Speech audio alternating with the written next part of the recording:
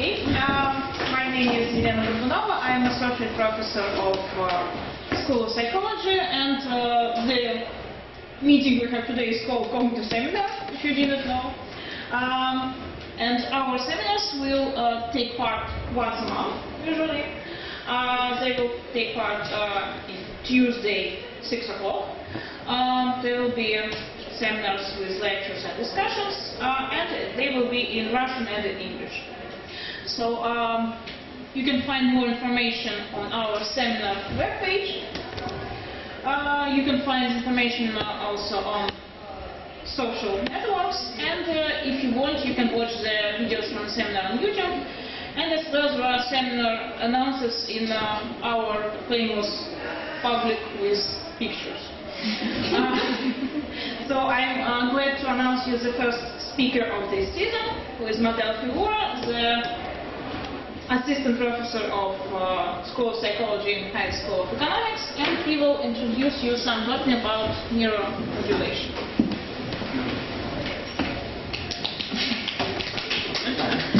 No.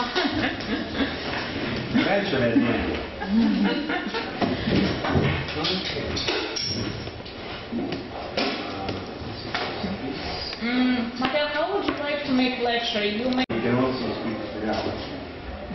Can you check this works? Okay, good. So I will make a brief introduction about non-invasive brain stimulation, main stimulation techniques.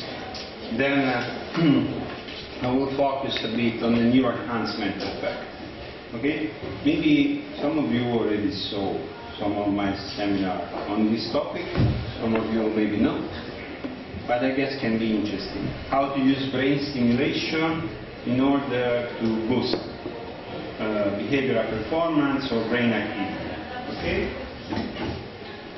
So, first, in terms of boosting, what is neuroenhancement? Okay? So when we talk about neuroenhancement, we talk about possibility to induce increase in brain activity. Okay? But this increase needs to be focused. So I mean, like stimulating the brain or increasing brain activity does not necessarily mean we are inducing some enhancement effect or we are boosting some performance. Okay? So usually, you know that for specific processes like attention, perception, there are specific subserving networks related. And then also some, let's say, functional behavior outcome they might be related to this, related to this process, let's say attentional processing.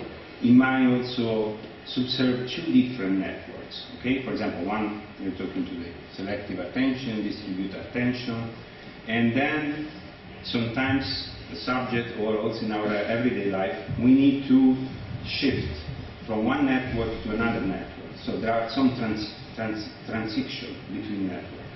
And for example, neuroenhancement can also represent the ability to facilitate this transition within and between networks.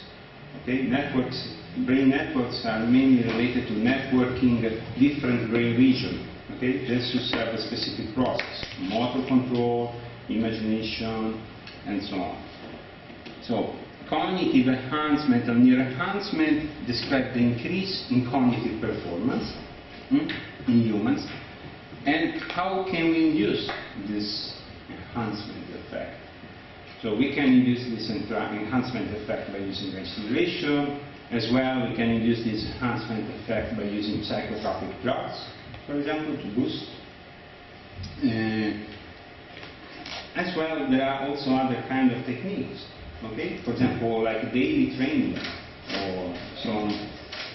There are also this tool that helps you to improve your memory, by making different associations and making different tasks daily.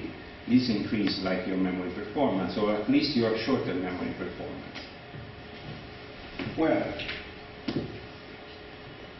there is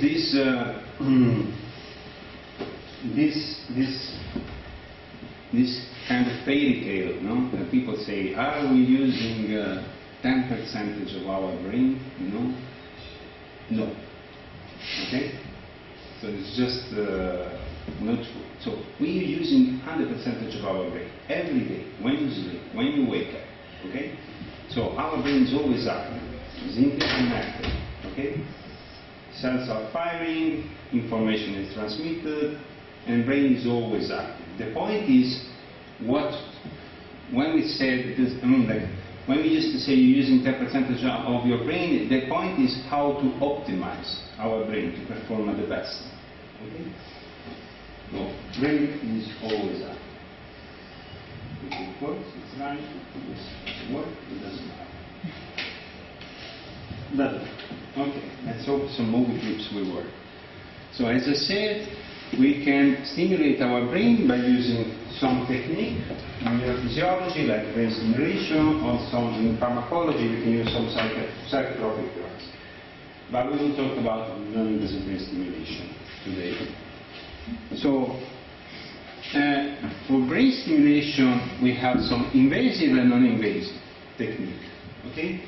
So, for example, invasive is deep brain stimulation, DBS.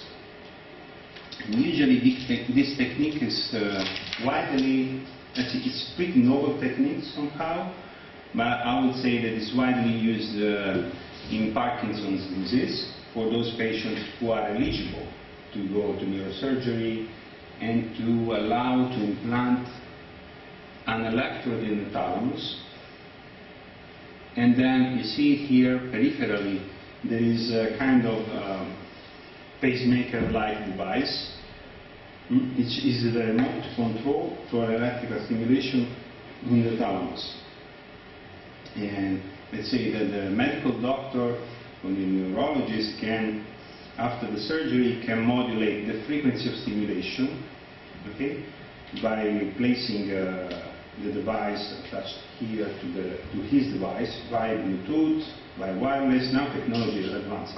So, and you can regulate, you see, so electrodes go beep in the thalamus, and then you have this, your remote control here, and you can regulate the frequency of stimulation. For example, in Parkinson's disease, this kind of technique reduces drastically the motor tremor, for example, in Parkinson's. It's very useful. So it's not a cure, okay?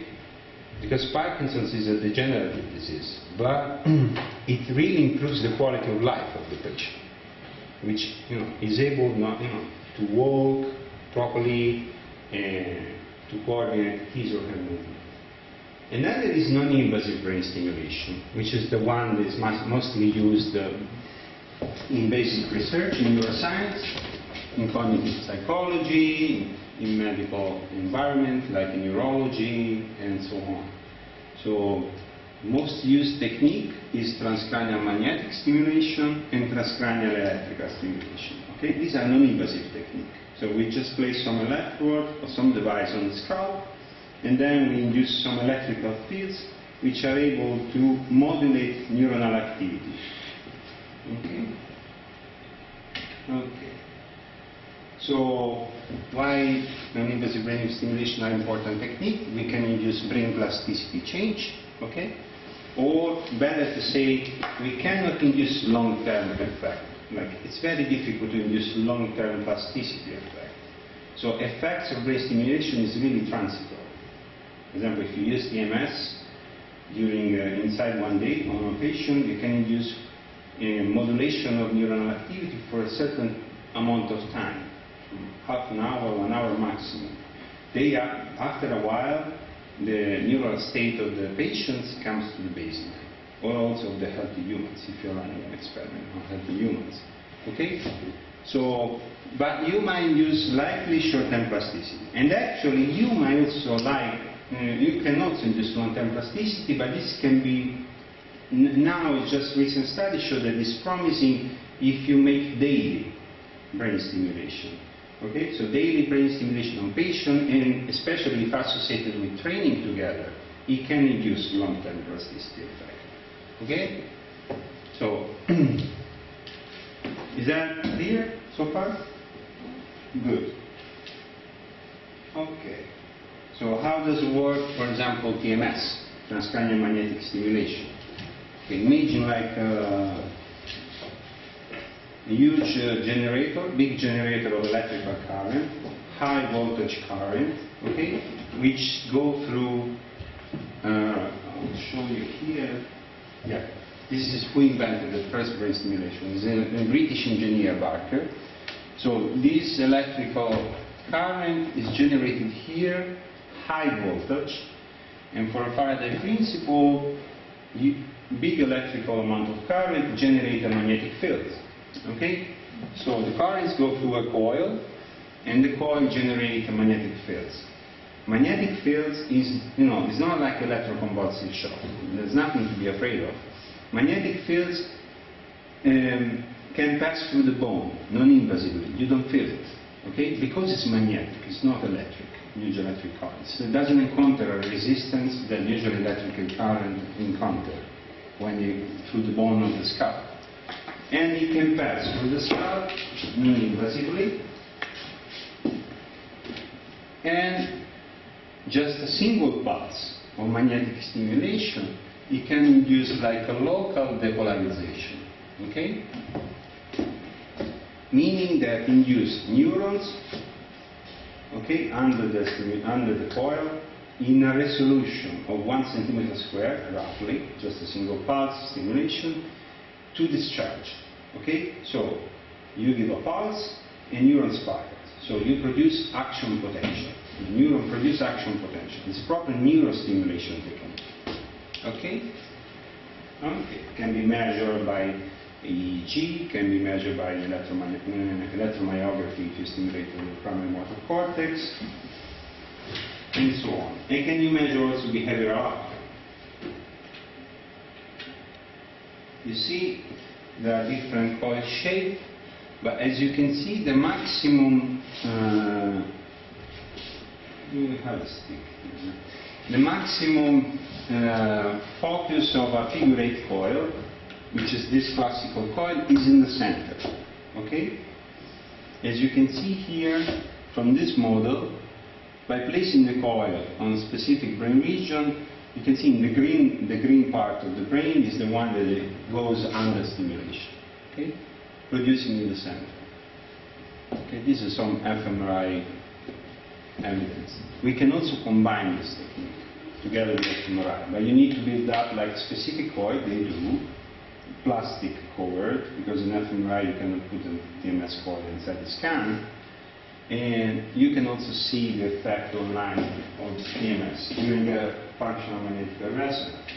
So you see why can be important also from producing research and for studying brain activity. TMS is just that you see there is this coil, you go on the scalp of the subject, then you can use a neuronavigation system in order to be precise.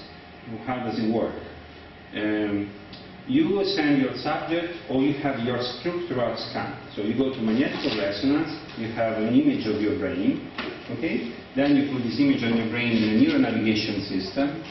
Then, thanks to some sensor, you see these are put on the glasses of the subject, sensor on the coil, you can calibrate your actual model of your head in real time together with your structural scan.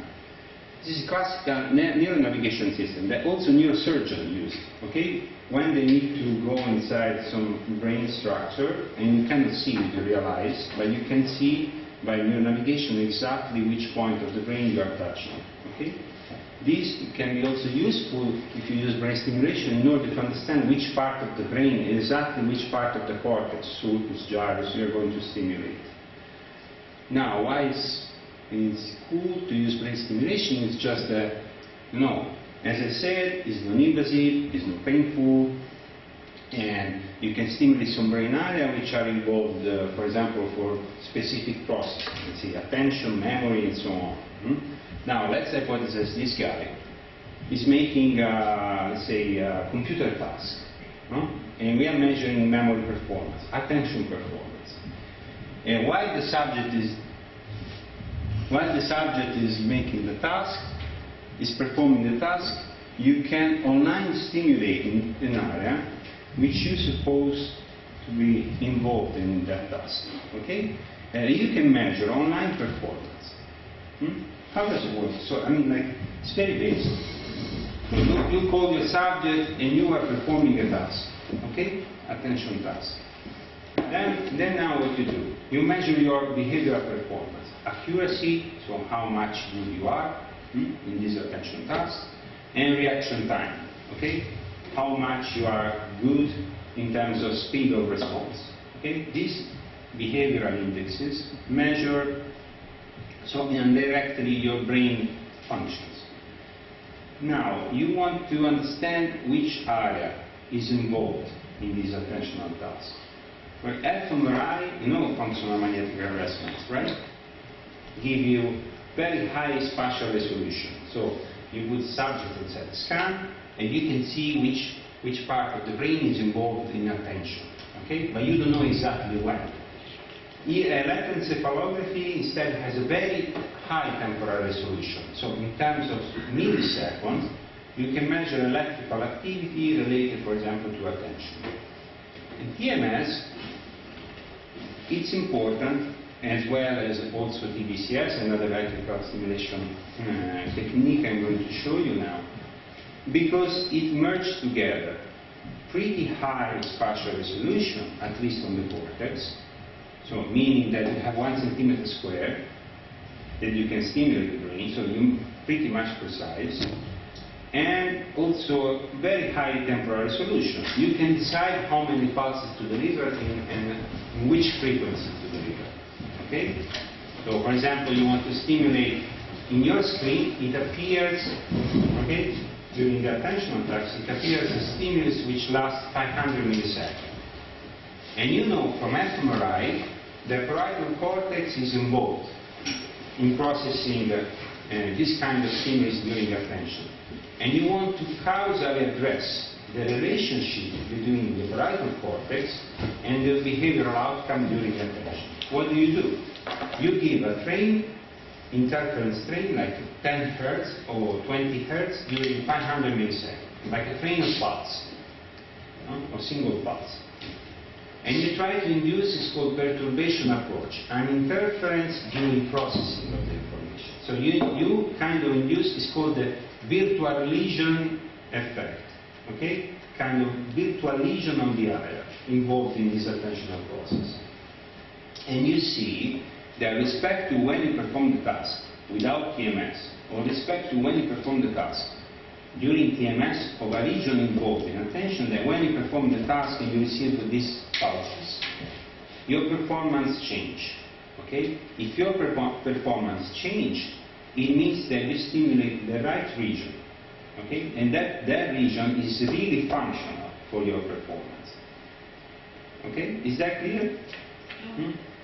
Okay, good.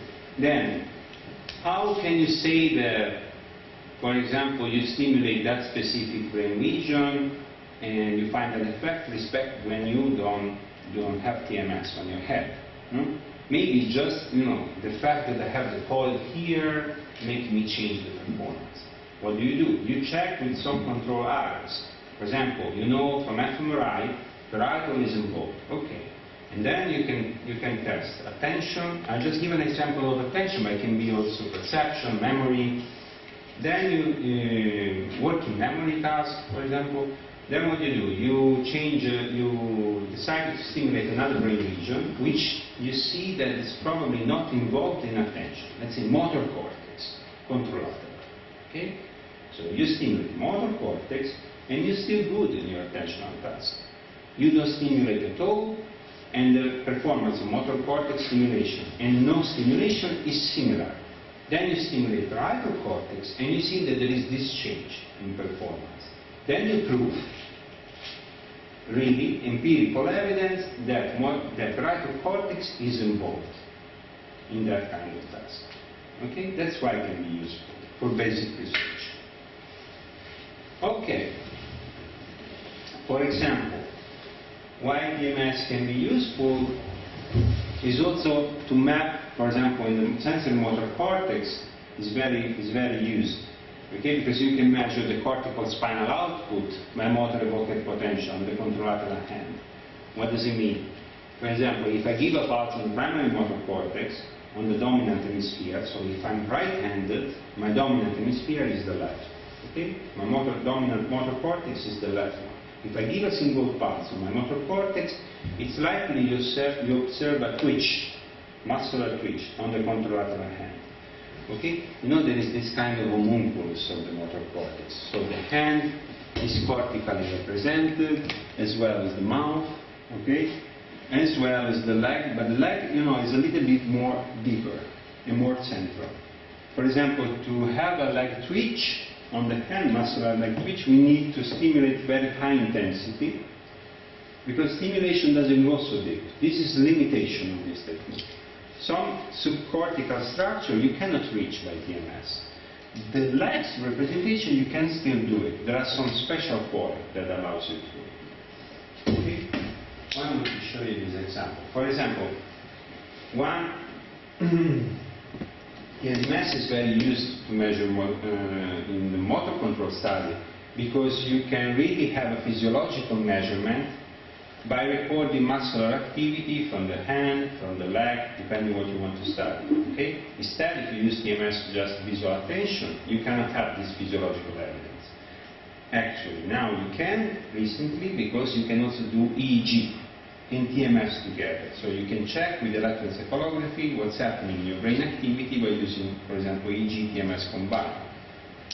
But this is, the motor cortex is very good as a representative of how does it work TMS, because you can really observe, like, you can visually observe this motor twitch, which means like you're really stimulating the brain and it's pretty much selective. If you move out from the motor cortex, this twitch will go away, disappear.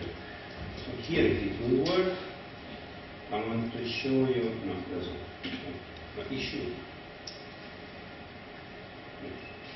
Okay. But I want to show you, let me check. Show you this. Okay. For example, you can see that in our lab we use navigation system. Can you see when you give a single pulse of TMS, can you see this twitch on the hand? And then you can measure motor evoked potential. I'll show you again. We are on the motor cortex, we use navigation system, you see, and then look at the hand. Single pulse induces this twitch. You measure muscle activity and you induce this motor evoked potential. Let's check again. So here you should see this. You see this twitch of the hand. Right? Okay? So, if you just move a bit out of the motor cortex, you won't see this twitch and you won't record this activity. Okay? Now,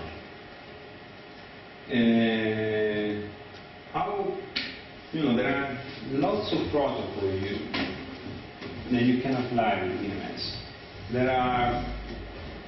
So what I show you now is just a single pulse of TMS. As I said, one single pulse of TMS induces local depolarization, focus is around 1 centimeter square, and this effect is really transient, okay?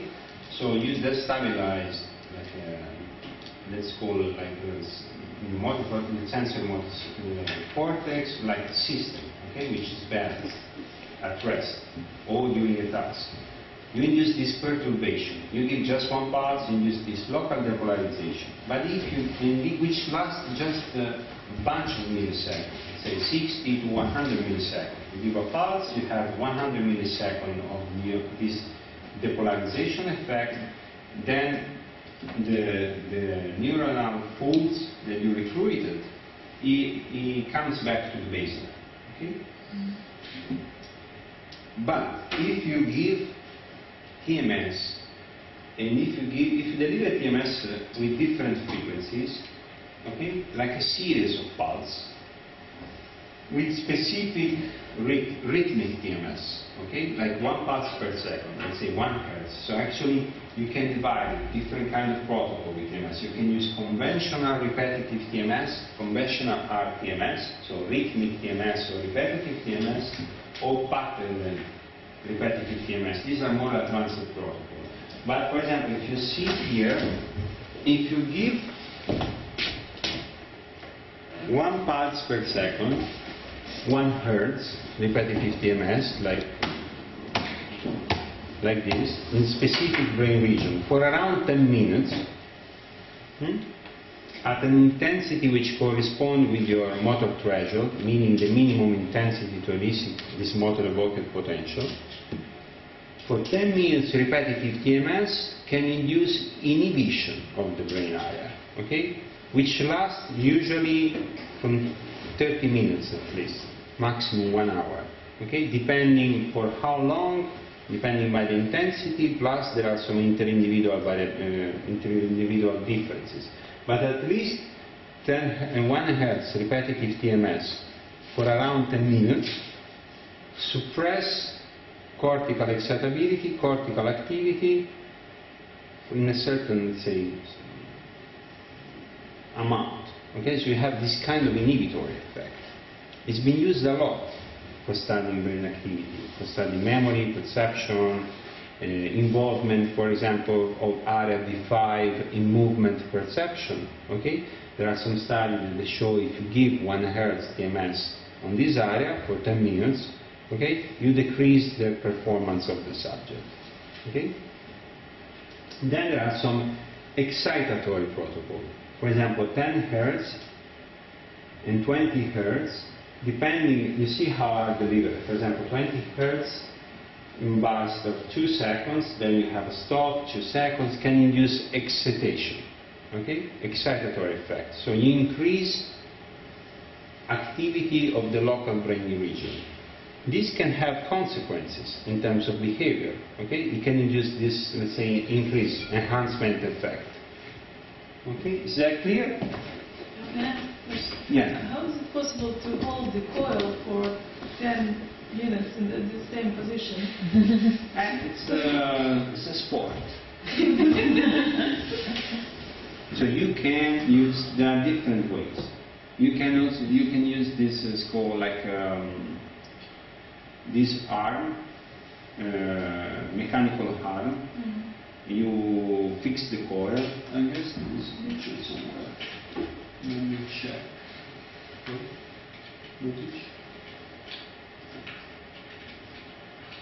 No. Yeah. Maybe here. Yeah. You see, no one is. Mm-hmm. The coil is held by this kind of arm. There are different kind of arm. Okay, and you stay 10 minutes there. But in my experience.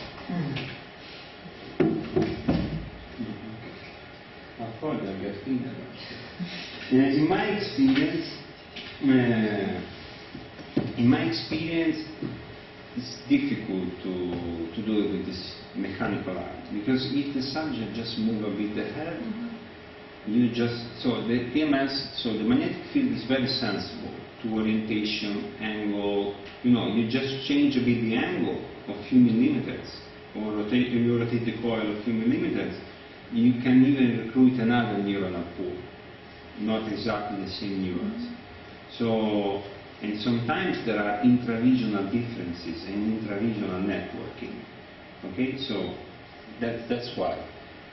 And what my school teach me is staying on with the coil with your hand.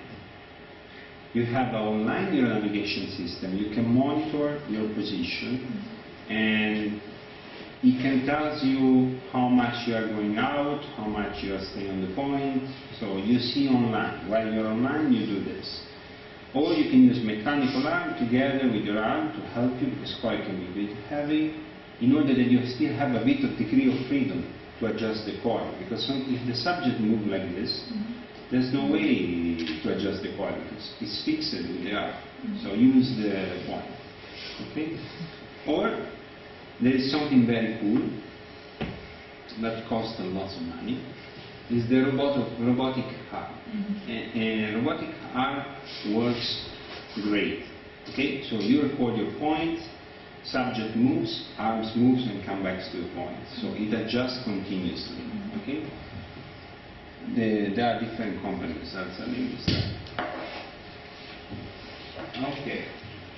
So did you get how works magnetic stimulation? More or less? Yeah. Good. So now we'll talk about electrical stimulation. Okay? So electrical stimulation is not proper neurostimulation. Okay? It's more neuromodulation technique. What does it mean? Is that with EMS, if you give a pulse, you induce neurons to discharge, fire. Okay? Neurons produce action potential. Then if you give different protocol at different frequency, you can induce this cumulative effect. You can also modulate endogenous oscillatory activities. We can also induce this entrainment effect in the endogenous oscillatory activity. But transcranial electrical stimulation instead is a pure neuromodulatory technique, meaning that you stimulate, you don't induce neurons to fire. Okay? You just modulate the resting membrane potential. What does it mean? It means that I will show you this later. Okay? Sorry, maybe it was better. I'm speaking, not following my slide. So actually, it's called polarizing effect. Okay? So neurons don't fire, but you change neuronal resting membrane potential. What does it mean? I will explain you in a moment. Okay? Now, how can you so electrical stimulation with respect to TMS is very light stimulation. That's why you don't stimulate neurons. To make neurons to fire, you need a very huge, you need very high voltage electrical current, which will make your subject not to be so happy. Okay? Because the field is not magnetic, it's electrical. So you have the resistance of the scalp, and it will become like electroconvulsive shock, which is no good.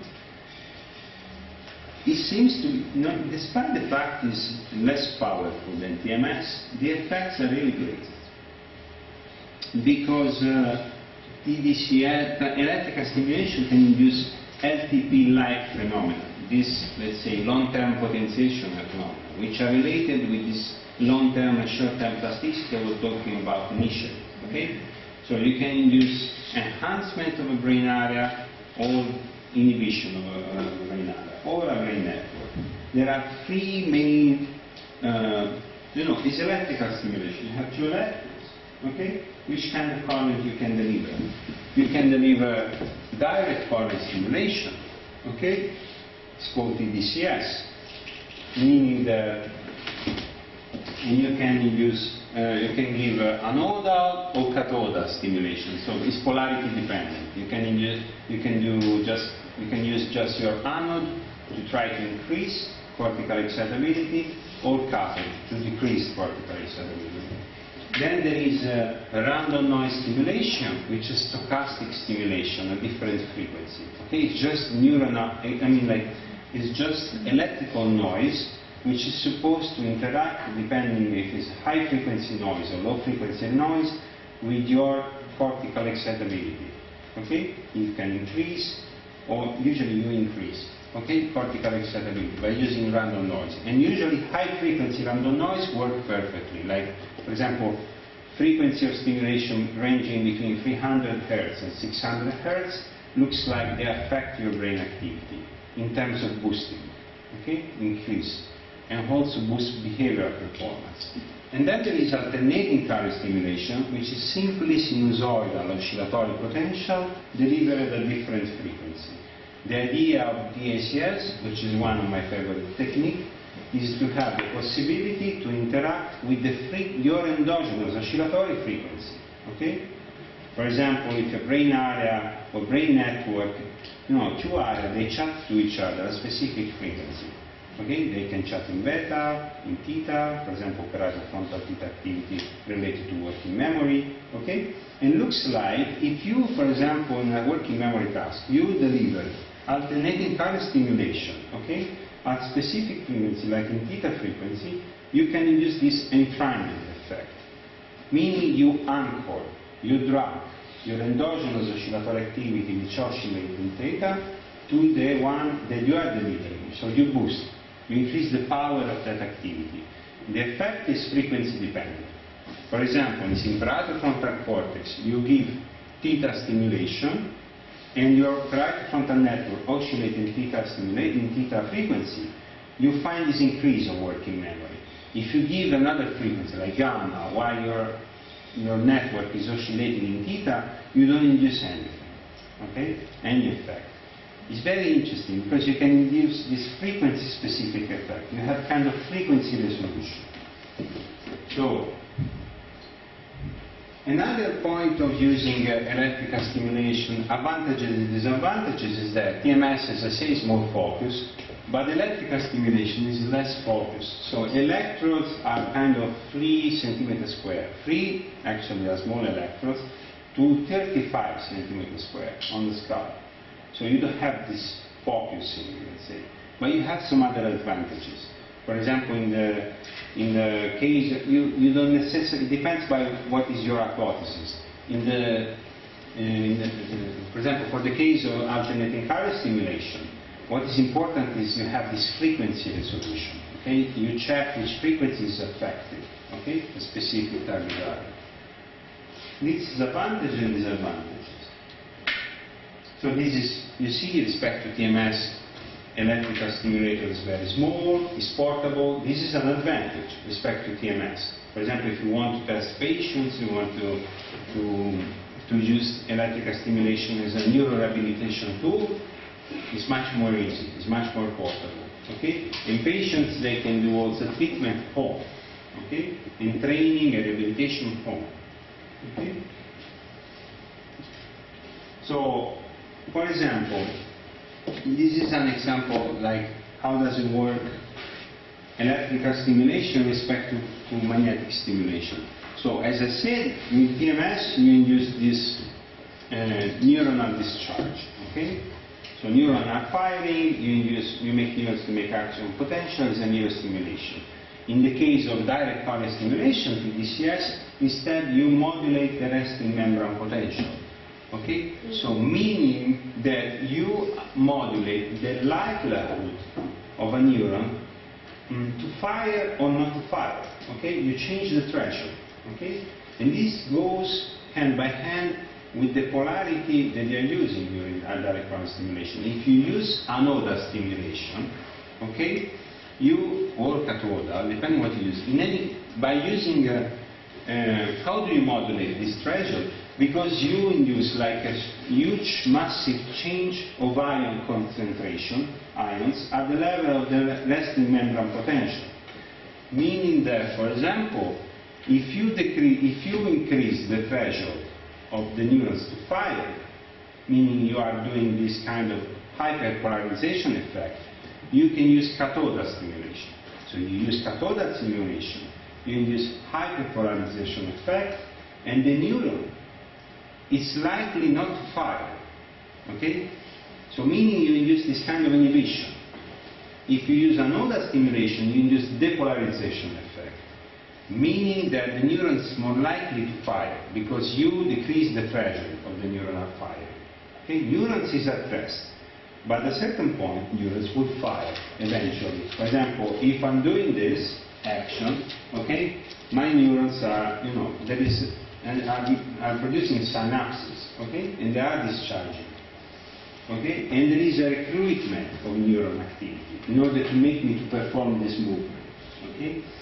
Now, to induce these neurons to discharge, my brain area is supposed to be involved. The area I'm stimulating. If the area I'm stimulating is the one that allows me to do this, or is involved in this kind of process, and I'm using another stimulation, I'm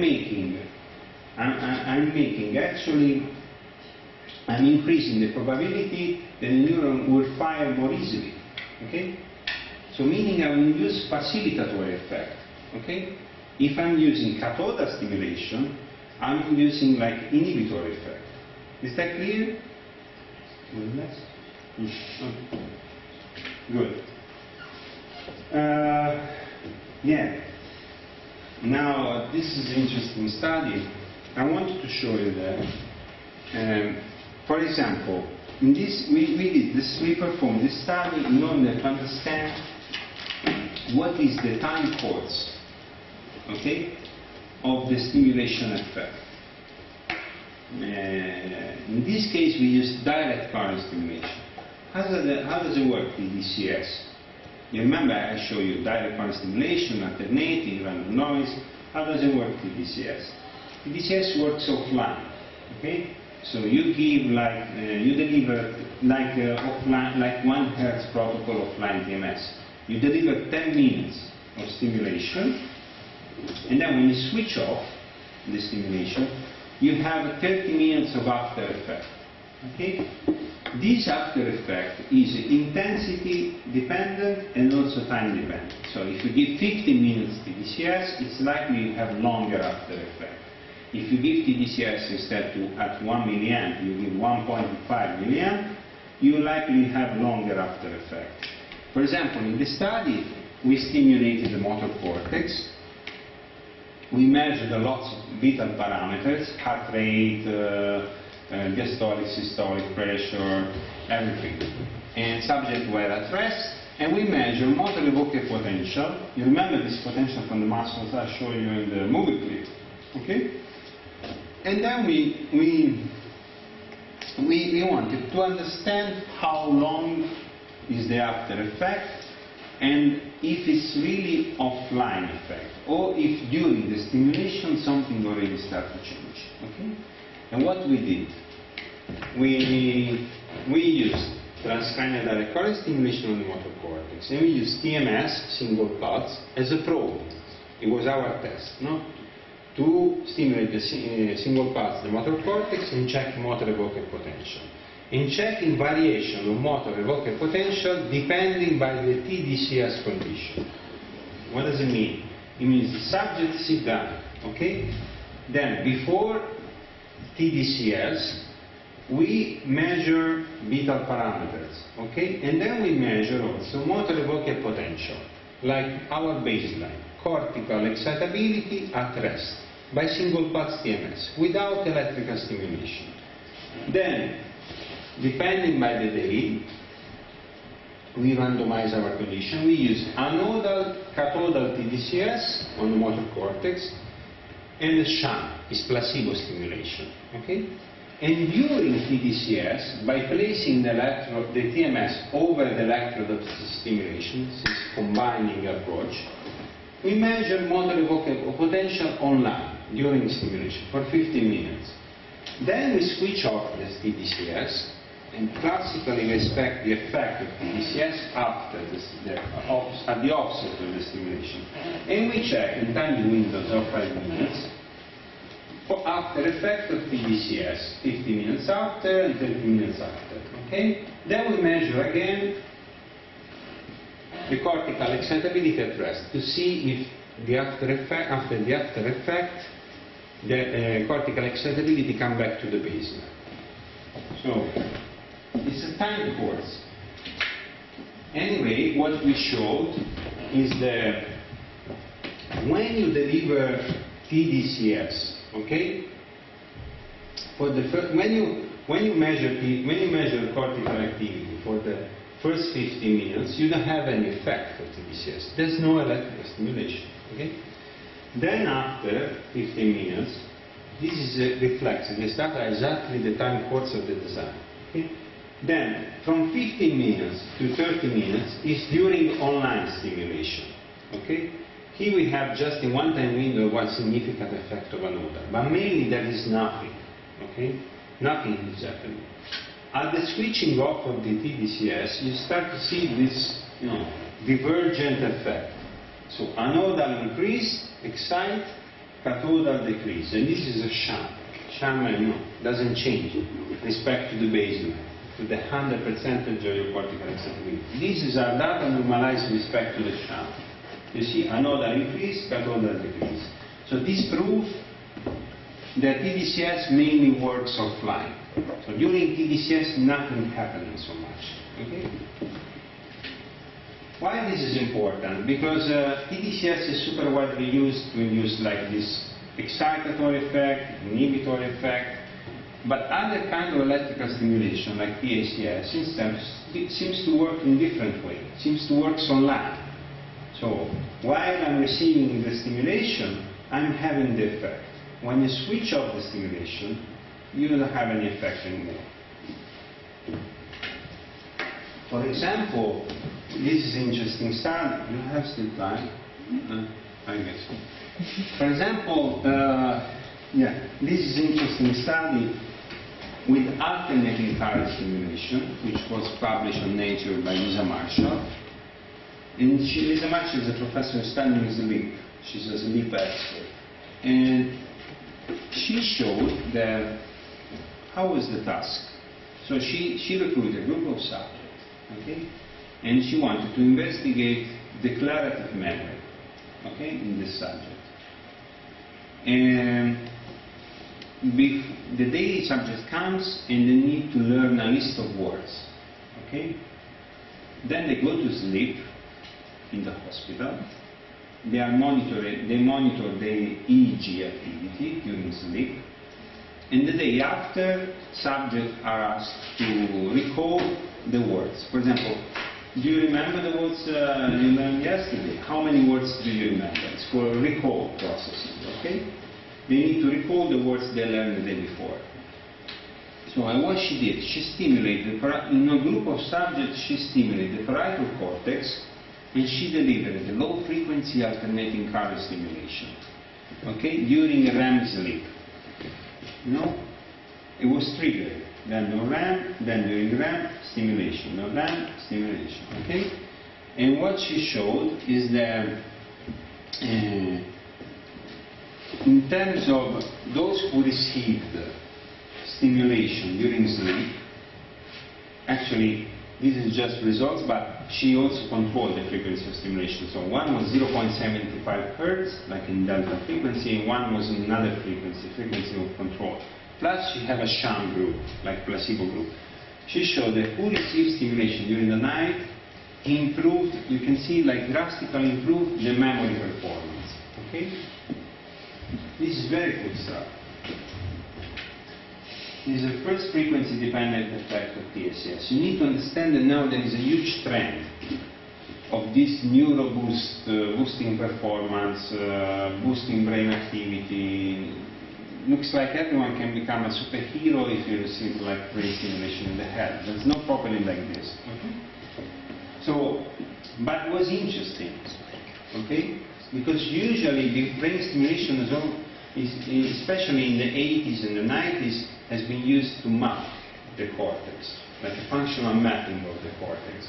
And usually it was used to inhibit or to induce interference in order that you can map the cortex, okay? By making, by studying this drop of performance during a task.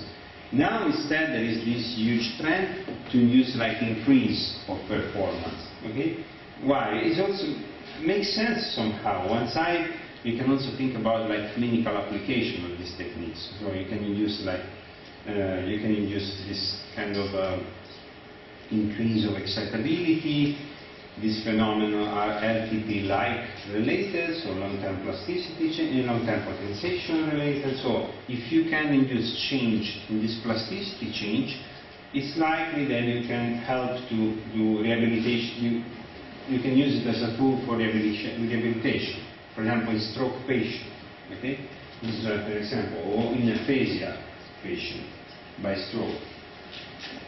So here, for example, we stimulate the somatosensory cortex with alternating current stimulation online, and we found that subjects were feeling tactile sensation on the contralateral hand. On the, for example, when you sleep over your hand, you have this kind of paresthesia. You feel this tingling on the hand. And what was interesting is that we had just subjective rating of our subject. This was one of the first studies with the TACS. We didn't understand so well how it works. We were really data-driven. But the funny thing is, the interesting thing is that when subjects had stimulation, especially in alpha and in high gamma, they were feeling this sensation on the hand. While in other frequency, no, not at all. So it was really frequency-specific effect. And then what is interesting is that we started to think about like why we are inducing this effect. Is because high frequency usually induce excitation? Or is because we are interacting with oscillatory activity? We came back to study the literature. We find out that, of course, like, for example, tactile phenomenon or somatosensory sensation in EEG study have been shown that the somatosensory cortex dominant regions are in alpha and gamma. For example, if I receive stimulation on the tip of the finger, it's likely it can record with EEG gamma activity in the somatosensory cortex. So we started to think that maybe if we give gamma in the somatosensory cortex, we are kind of simulating this kind of tactile sensation on the hand. So we are interacting with the dominant oscillatory activity of the somatosensory cortex. And then so on the visual cortex, this can also go fast. For example, is we show that, for example, beta stimulation during light decrease the phosphine pressure at the cortical excitability of the visual cortex. I don't want to talk about what is a phosphine-induced TMS, but still only when delivered in the visual cortex, V1, calcarine cortex. Now, they still, like beta and alpha frequency, are the dominant oscillatory activity of the primary visual cortex, depending in daylight or in the dark. Okay? So still, again, seems like we are interacting with endogenous oscillatory activity. And then, what is funny, I don't know if you watch the movie, is that to understand that if we are interacting with electrical activity of the brain, am I going too much in detail or it's too complicated? I guess it's fine. Okay. Because we have mostly as cognitive bachelor students and master students, so I guess it's okay. fair enough. So, for example, what we show is that the idea is this, is that is TACS, this alternating current stimulation, really interacting, inducing this entrainment phenomenon in the endogenous oscillatory activity. So are we really interacting with the oscillatory activity of our cortex and boosting? If we catch the right frequency in that specific brain region which correspond to the stimulation frequency you are giving, it seems like you are boosting somehow brain activity, brain performance. So we try to do a combined approach, like I show you in the TDCS experiment, and we show that beta stimulation increase cortical excitability at rest in the motor cortex. Then what we said, maybe it's just because subjects receive electrical current in beta is a high frequency, but even gamma is a high frequency, we didn't find anything. But beta is also dominant algin rhythm of the motor cortex at rest. So, in order to understand if you are interacting with something ongoing in the brain, how can you prove it? And we had this idea to make the same experiment, this is the second one, when subjects were at rest, but then somehow in some blocks we asked the subject to perform a motor imagery task. So subjects don't move, they are still at rest. In one condition they don't do anything, they don't have to do anything. In another condition they need to imaging this finger going towards this. Okay? So they need to activate the motor cortex. They activate the motor cortex to make this imagery task. Now, if you do this, you change your brain state. Okay? When you are at rest, or when you don't do anything, or when you instead you do imagination task, or you do whatever task, you change your brain state. That specific region change their activity, its activity. Okay? So, and you change oscillatory activity. And we know that in the motor cortex, you can induce this either related synchronization or desynchronization of the motor cortex depending by the motor task. So, our idea was, if at rest I have an effect in beta, because I interact with beta and endogenous oscillatory activity, if I change the brain state, the state of the primary motor cortex, making our subject perform a motor task, I should see something different. So this beta activity, this beta effect should disappear. Okay? And that was like that, exactly. So when subject, so black bar is motor imagery, white bar is rest. At rest, we increase during beta stimulation, like here. You increase. You see, it's the white bar. But when the subject performs motor imagery task, in beta we didn't have any effect. And actually we have a bit of inhibition effect. But we have a strong effect in theta and in alpha, which makes sense because our task was visual motor imagery involving working memory, subserve, which is related to, working memory processing is a process that is guided by theta activity. Okay? Especially visual motor imagery task can be parietal motor activity. And alpha is the endogenous oscillatory activity of the motor cortex during action, motor action. Okay? And it also represents the oscillatory activity related to transform perception into action. So when you really plan to do a movement, then after you really execute a movement. So it makes sense that during imagination of the movement, your brain state acts like you are really performing a movement, even if you don't execute. So anyway, we found the state-dependent effect.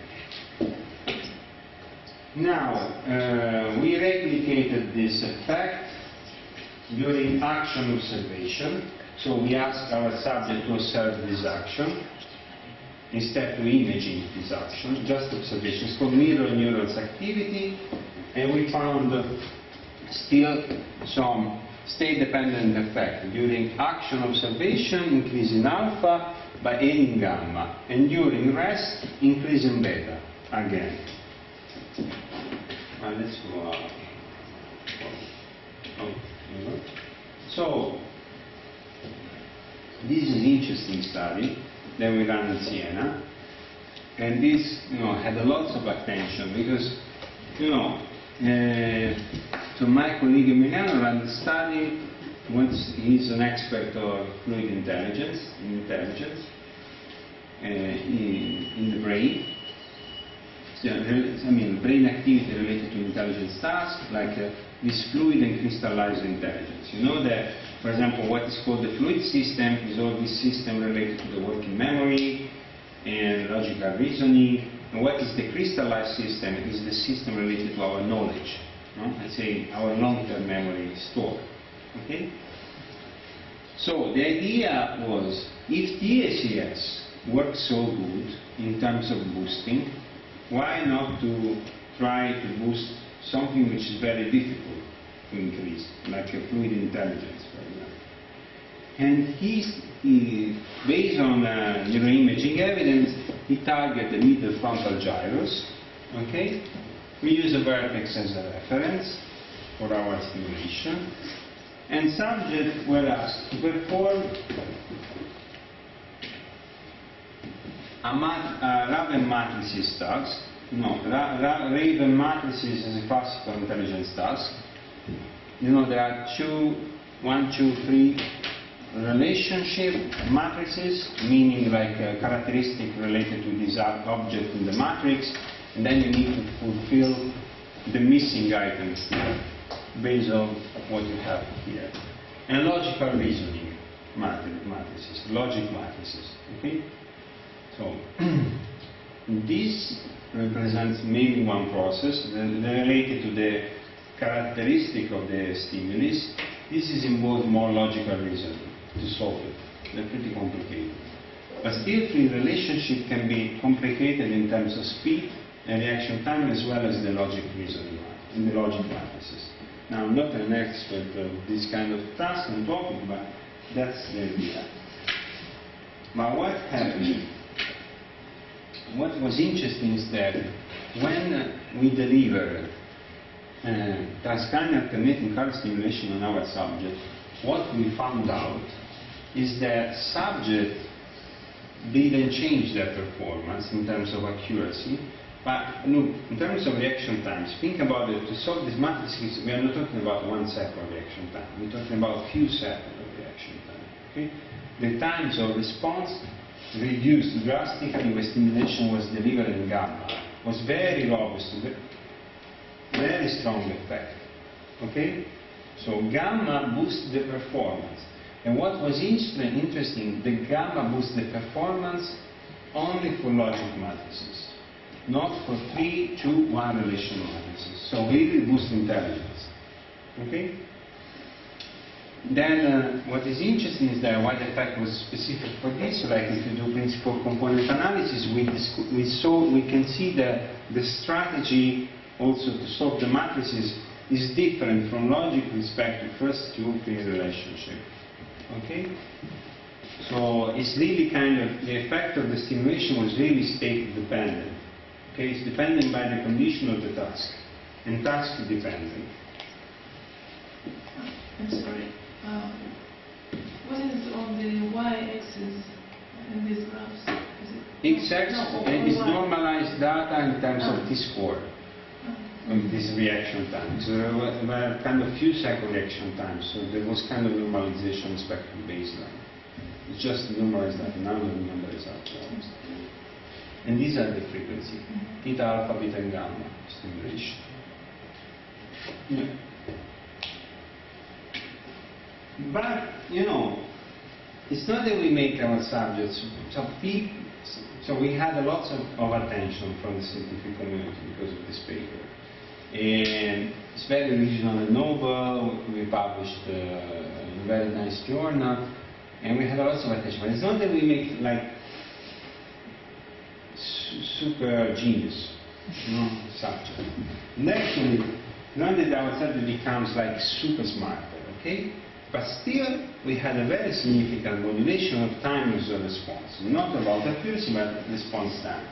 What was interesting is that next to this, together with some colleagues of Oxford, Roy Cohen-Kadosh, which is studying numerical processing as maximum expert worldwide of mathematical skills in numerical processing and working memory.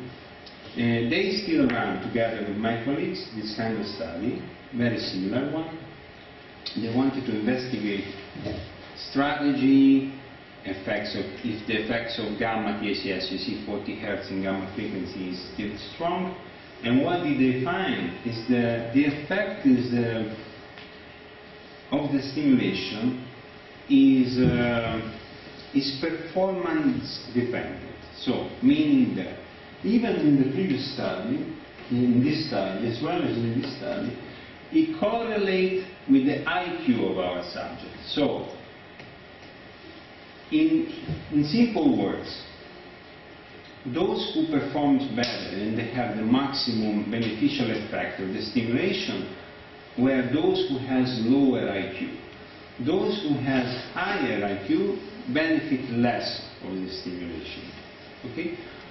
And we come back to the point that brain stimulation is not make you super smart or smarter, but it optimizes your cognitive resources. Okay? Those who have already like high IQ, they don't benefit so much. Those who has low IQ, lower IQ, they benefit the most. Okay? This is a significant correlation. Then there was this interesting study with alternating current stimulation, which again demonstrate that this entrainment effect into endogenous oscillatory activity. So during sleep, it was shown that gamma stimulation induced this kind of lucid dream phenomenon, which is a consciousness phenomenon inside the dream. Okay? Now, it looks like sci-fi stuff, but actually, you need to think about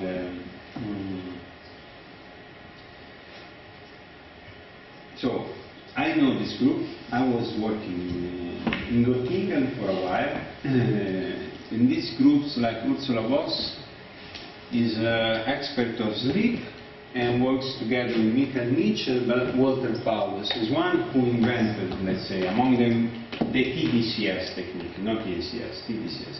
So it's like this group, this German group, is the one that's producing most of the paper on TDCS, on motor cortex. The idea is that don't think that you just stimulate the brain and you have this lucid dream, this inception-like phenomenon. Okay, it's not working like this. There are, first of all, like you need to recruit subjects who have like a specific score in this hypnosis questionnaire, so who are susceptible to this hypnosis phenomenon. Second, you need to think about that there are lots of people, and we don't know because we don't experience this, that for them it's very common. For example, one of my closest friends and colleague, he suffered about this. It's called OBA. It's this extra body experience phenomenon. So people, you go to sleep and you start to see yourself from outside, okay? Before to fall asleep, like when you start to have this kind of REM-like activity before just to, and even when you start to wake up, they have this kind of phenomenon. So they see outside of the body. So these kind of people, this, I know this looks strange, but it's very common. I didn't know that, so it's really common, okay? And for people that they don't inquire about this because they think the people has this kind of phenomenon. And then usually these people are the ones also which are very susceptible to hypnosis. Like. So you select this kind of subject, has this specific score, and they show that those who received gamma frequency 20 Hz TACS, they reported this consciousness phenomenon inside the dream. They tested this the day after. Okay? And this effect is frequency dependent. So they tested in gamma, they tested in high gamma, they tested in low beta, theta, and so on, and sham. Okay? These also have lots of attention also from the media. So how does it work, this TACS? Just to be more on the point, okay? You have your EEG spontaneous activity. If a specific brain region, okay, your EEG activity oscillates, let's say, in alpha frequency, okay, and you deliver alpha stimulation, you might induce. So if the stimulation go phase locked to the phase of your oscillatory activity, you might induce this boost, okay, this increase of alpha power. That's why then afterwards you have this behavioral increase of performance. So this is what TACS induce: frequency-dependent effect, state-dependent, as we show motor imaging and not, and transient effect. And effects are individual performance-based, as you show, for example, by the study of intelligence, the second one. Okay? So, for example, if my IQ is certain, it's very high, I don't benefit so much of stimulation. If my IQ is lower, I can benefit more. Likely, I can benefit more of the stimulation. Okay? So then I start to wonder, are these TACS effects so robust? Okay? And I wanted to test TACS effect with a very stable task, which is a classic digit span task. Okay? So what is the digit span? If I give you like a series of numbers, there is a classic protocol like 3, 7, 8.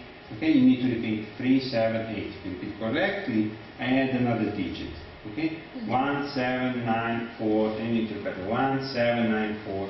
Correct? One digit. Okay? Until we reach the span. There is the digit forward and the digit backward. Digit backward is much more demanding.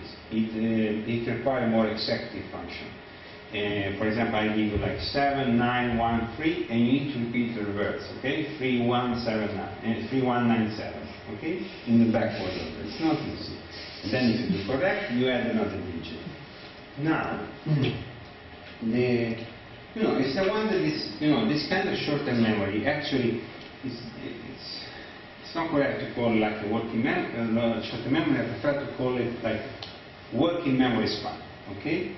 It's classical phenomenon that when you have to enter a PIN code, or you need to remember a phone number, the number of items you have in your basket when you go to the supermarket, for example. How many times it happens that they give you a number and you rehearse this number in your mind, you repeat inside your mind, you need to have this kind of rehearsal activity, okay, for the phone number in order to keep it in mind. And this is classical phenomenon. So this kind of test is is classical subtest of Levi's test. Less level intelligence scale is used in Europe for psychological assessment. Okay, forward I told you how does it work, backward it works in the reverse, and so on. Now, what is interesting is that I tell you just this is important. So if you want to read it. So what is important is that the span score, so your digit span is very stable. If your span today is 7, in 1 week it's still 7. It's very difficult, it's very robust effect. And it's modulated mainly by cognitive decline, aging, like me, and scolarity. Okay? And of course cognitive disease. So aging is modulated span, but if you, of course at the beginning you make yourself to do a training eventually, if you want to make a proper study, but really it's very difficult. You have if your span is 8, today is 8, in 1 week or 2 weeks still 8. Okay, it's very robust effect. And my idea was, let's try to modulate, let's see how robust are also the effect of TACS, and try to modulate this span. So we didn't want to modulate the reaction time or speed, but just proper span. And what we did, first we checked which area are involved, okay, and which network is involved in this kind of task. And usually during the forward span, like this 3, 5, 6, and you repeat 3, 5, 6, okay? This is the forward version. Parietal cortex is involved, and during the backward, it's a parietal frontal network, but during the backward, mostly is the frontal part, okay? The dorsolateral prefrontal cortex is more involved. In this, probably because you require more executive function, and you need to do this mental rotation. So you have to do kind of double task.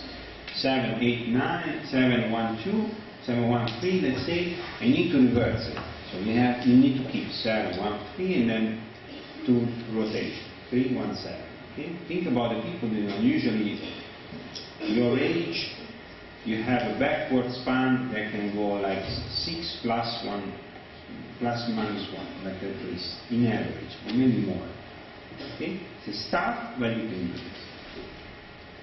So then we check which is the usual endogenous oscillatory activity of this network, and this is in beta. So we thought that beta could be our kind of frequency, right? Frequency for simulated way. No. Of course. So we thought that beta could be our frequency, target frequency. But still, we want to use also other frequency to control our effect. So what we did, we simulated. It's time to go to eat. We simulated classical neuropsychological assessment, and we delivered to the subject this digit in auditory modality. Okay?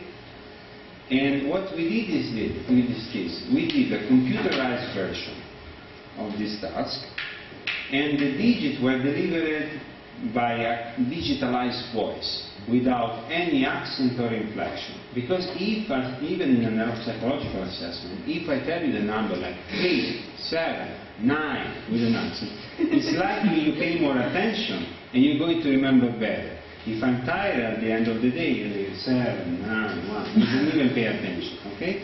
So we wanted to have really standardized simulation of a neuropsychological assessment by doing this. We target the parietal cortex, red electrodes on the left, here. We deliver randomly this frequency of stimulation with expectation on this, in this frequency, to find something here. And actually we decided to do something interesting, because ideally I wanted to test young and old people. But since it was not easy to find the old people coming to the hospital, was pretty tricky, we decided to focus on middle age. Because middle age also, usually when people study brain activity, there is this huge literature in between, like people compare young and old. Okay, but cognitive decline usually is shown at starting already from 35 years old, unfortunately, for me. And the idea was like, let's try to test this middle age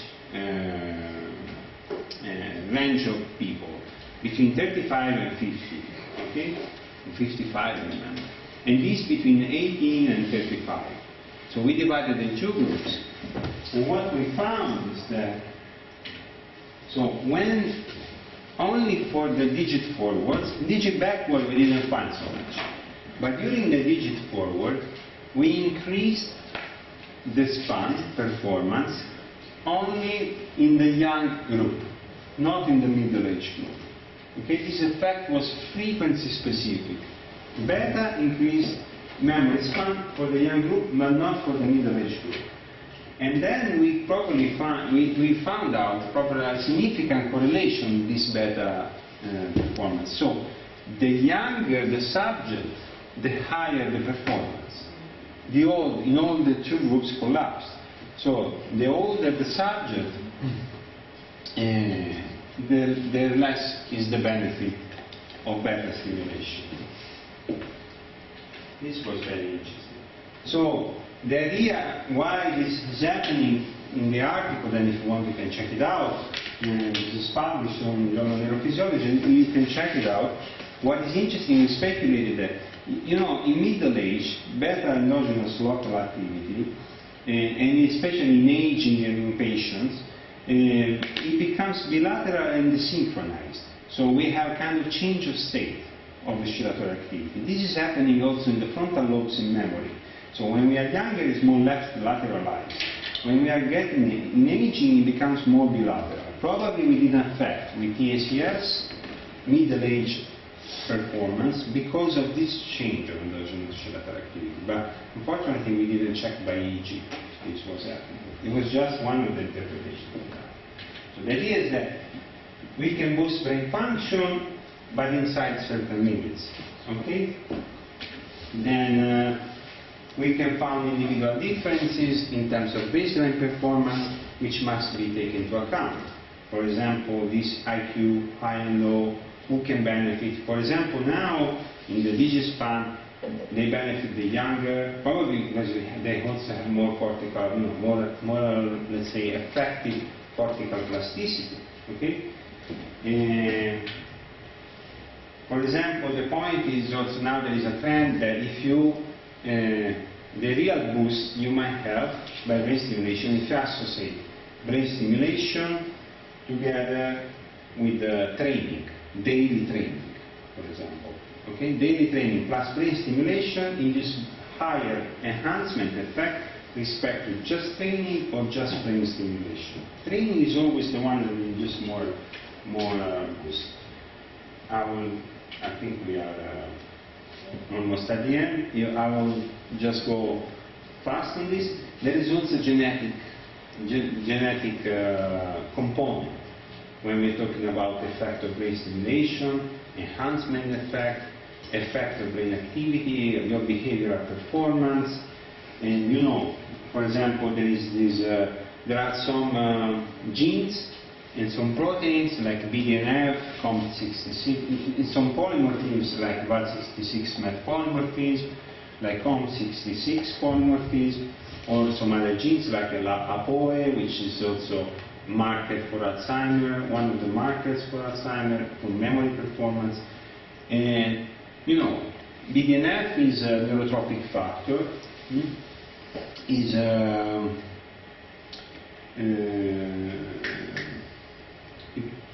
neuronal growth factor, okay?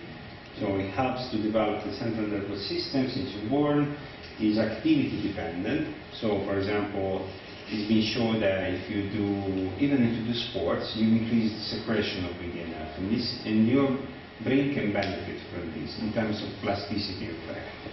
Our idea, for example, we are carrying out here is that I will skip this stuff. Is that so? Actually, in the brain, like looks like BDNF is mainly concentrated in a deeper structure, like hippocampal, the frontal side, which actually they are memory performance related. You know, hippocampus is very important for memory. And also, we show that who has a polymorphism of these genes, like which is called BAT66-MET polymorphism, who is BAL-MET, has this polymorphism, has a reduced volume of hippocampus, okay, which most of the times correlate with lower memory performance. So the idea is that you see BDNF is related to plasticity, brain matrix structure, and memory learning. Who has this polymorphism, which usually is 10 to 20% of the population, has reduced plasticity, has reduced volume of hippocampus and prefrontal cortex, and poorer memory performance. Look, this is not a disease, okay? I might be BAL-MET, I don't know. So I can just check my blood test. Actually, I know. Because I checked. But the point is that now we decided to study and to focus on this. But it's also true, I was talking not so long time ago, and also listening to this very nice lecture by Yula Kovas, which she said, okay, so you have a marker, but you need to have 3-4 markers in order to see if this can really affect. For example, now there is this trend of study which show that who's BAL-MET has a poorer memory performance, who's BAL has higher memory performance. But there are some other studies that they show that it has same memory performance. What is changing is the strategy. For example, maybe BAL-MET use different strategy or different networking in terms of brain activity. So what we did, for example, we ran a TMS study here on 2 groups of BAL-MET. We targeted lateral prefrontal cortex with TMS to check changing in memory performance among the 2 groups. Okay, BAL and BAL-MET. So who has this polymorphism, who has not this polymorphism. Okay, we use some words. In encoding, people solved some words. They had to do different tasks. One task was to tell if the words is living or living, semantic, meaning like deep processing. And one task was to find the letter O or not O inside the word. More superficial encoding. It's called shallow encoding. No? If you focus on the letter inside the word, you don't read the word, you don't process the word semantically. It's called shallow encoding. And afterwards, okay, we asked the subject just to do another new task. Did you see this word before? Yes or no? There were old words and new words. And we target with TMS these 2 brain areas. And what we show is that, for example, you can see that in our study, and we ran lots of subjects, performance, you see, this is the TMS side. No TMS, baseline, okay, normal situation during the task. Left lateral prefrontal cortex, right lateral prefrontal cortex, stimulation, vertex, control side. You can see that performance of BAL-MET in recognizing old item, in memory performance, is around, for example, for deep item, is around 75%. So it's not significantly lower the percentage of BAL. Okay? What is interesting is that since there is this plasticity relationship between the BDNF factor and the memory function, so meaning that which BAL looks like has more plasticity. Since brain stimulation, or as well as TMS, or can be TDCS, is linked to this LTP-like phenomenon, long-term potentiation phenomenon, looks like BAL, they are more susceptible to brain interference because they are more, let's say, the system is more flexible. There is more plasticity in fact. And in fact, if we target the left prefrontal cortex, which is involved in semantic retrieval, we found a drop of performance of memory, only in the verbal group, but not in the verbal. Okay? This data is important. Okay? It's not super, it doesn't change. The effect is there, it's not so robust, but still is there. Okay? But in terms of performance, the two groups, they don't differ so much, at least in our study, and also other evidence. So, this is normalized data. So the point is this: many factors might affect brain stimulation effect. Okay? For example, aging, baseline performance, as we saw from IQ, genetic factors can affect brain stimulation effect. And also pay attention, because what does it mean this? It means that if you want to use, you see, they're selling this kind of device to make home brain stimulation boost your performance. Okay? Don't do this. Because it doesn't make any sense. If you put these electrodes on the frontal cortex and you're doing a motor task and you think you're doing better, it doesn't make any sense. You need to understand which is your baseline performance, which is your brain activity you can measure, and which is your brain region involved in that task. Then, after that, you can think about to stimulate specific side of the brain. Did you see how we do? We do neuronavigation, we go precise on the side, check an effect. This is just stuff you put on your brain and you give electricity. It's not, I don't see any beneficial effect, honestly. Okay? It can be used as a placebo. Yeah. And then I was saying before, like, if you want to boost your brain function, like, forget about becoming a superhuman. Okay? It doesn't work like that. Okay? So we can use changes, we can boost performance, but what I'm thinking is that we optimize the system. Okay? It's not that we make the system, let's say, you know, we boost the system. We boost the system because we optimize our resources, brain resources. Okay? I think that's it.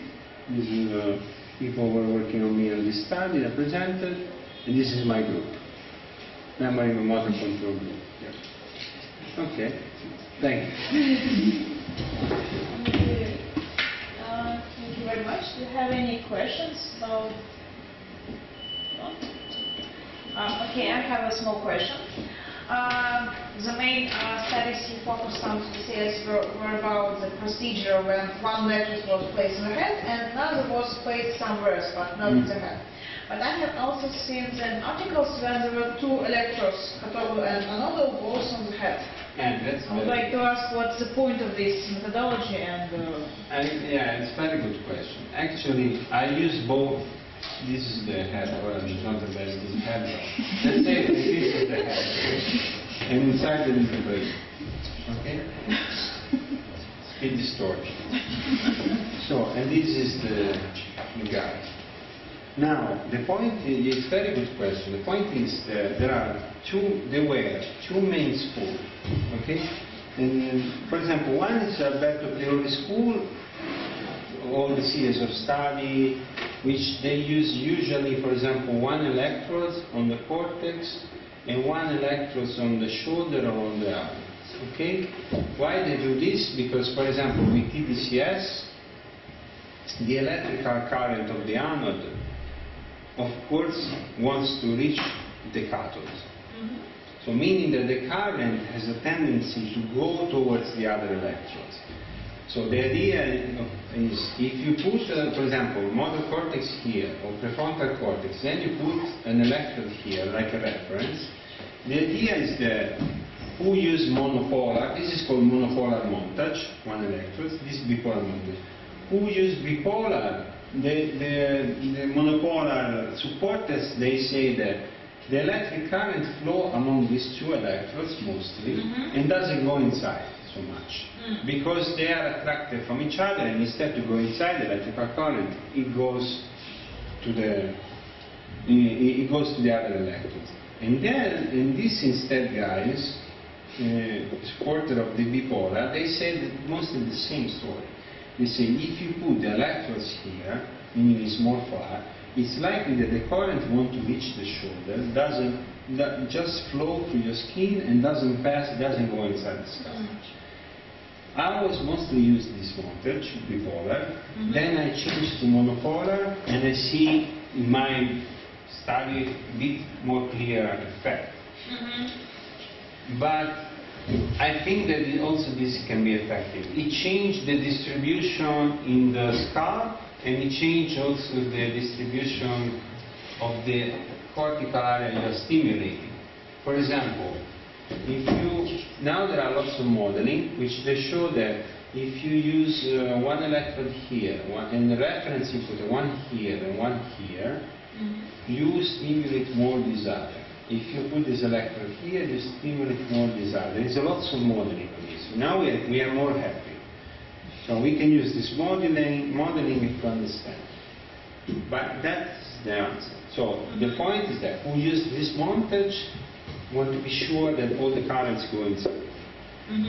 But maybe the spread, since the electrical current want to go here, you stimulate more wider area. If you do like this, you limited this widening and you make more focus here. But these guys complain that the currents go through these two and doesn't go inside. It's very open question. But there are a few modeling studies that they show.